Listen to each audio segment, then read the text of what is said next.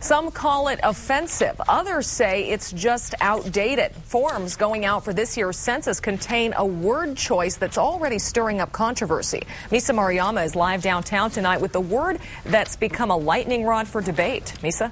Nicole, the 2010 census form gives people the option of describing their race as Negro. A prominent black politician says this all stems from a generational divide. She says some in the older generation even prefer to call themselves Negro. But a University of New Mexico professor says some in the younger generation have a different take.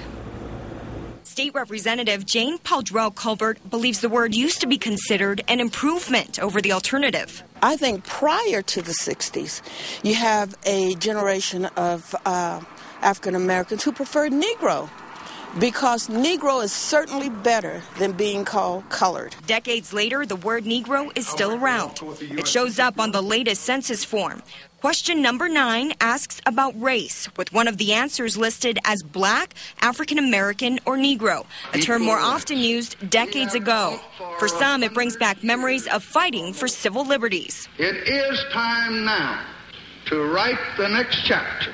And you will find that African-American families that have family members that probably are 68, 69, and maybe older prefer the term Negro. For others, not so much. Younger people are, first of all, used to being called either black or African American. That's a choice that they make.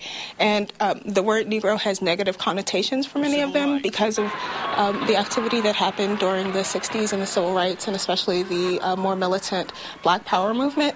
Negro came to be associated with a certain kind of complacency or servility and unwillingness to fight for your rights. At the end of the day, census officials say using the word Negro is about inclusion. About 50,000 people identified themselves as Negro in the 2000 census. Now, when more people identify themselves that way, more federal funding goes to programs catering to racial minorities. Misa Maruyama, Eyewitness News 4.